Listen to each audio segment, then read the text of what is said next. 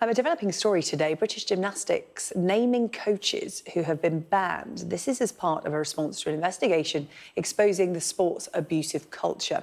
It follows a review which found that young gymnasts in Britain had been left humiliated, shamed and permanently psychologically or physically damaged. Well, our sports correspondent Rob Harris joins me now with more on this. And Rob, this is in reaction to that review, as I said.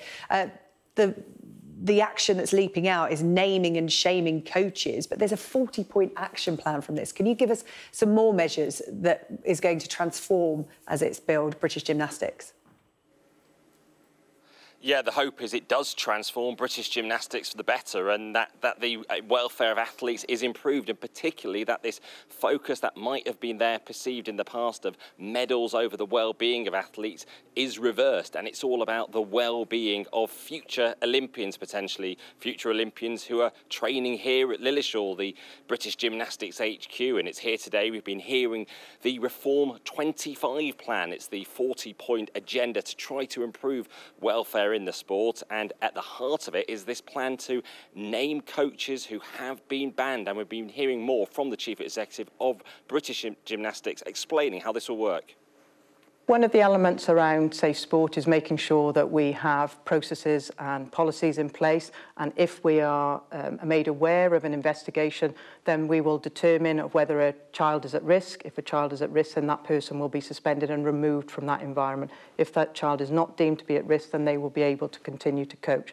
The key thing here is that we are really clear about the standards that we expect for all of our coaches and the environments we want to see, that they are safe, they are supportive and they are positive for all involved.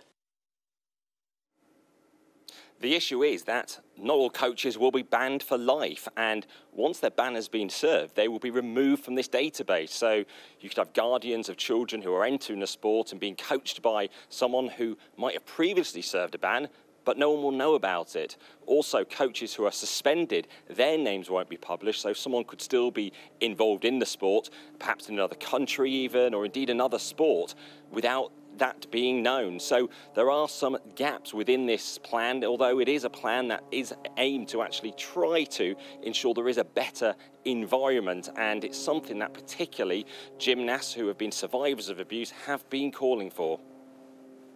What's not included in this document is details of the high numbers of cases of eating disorder, life-limiting injuries.